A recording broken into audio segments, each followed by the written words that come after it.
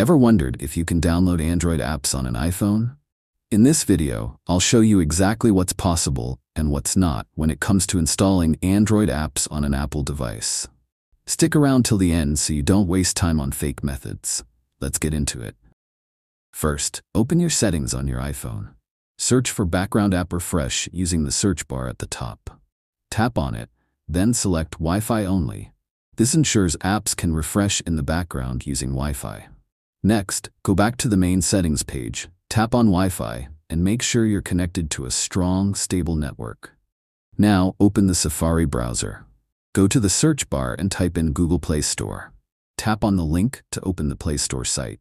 From here, you might be able to browse or download APK files. At this point, if you haven't subscribed to our channel, click the subscribe button now so you don't miss future tech tips like this. But here's the key part. iPhones can't run Android apps directly. Even if you manage to download an APK file, iOS doesn't support that format. However, some Android apps have web versions that you can bookmark to your home screen. It's not the same as an app, but it's the closest workaround on an iPhone.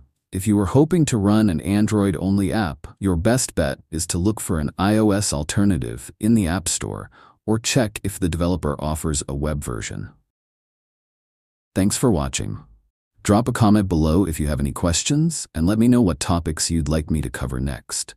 Hit the like button and subscribe for more quick tutorials like this.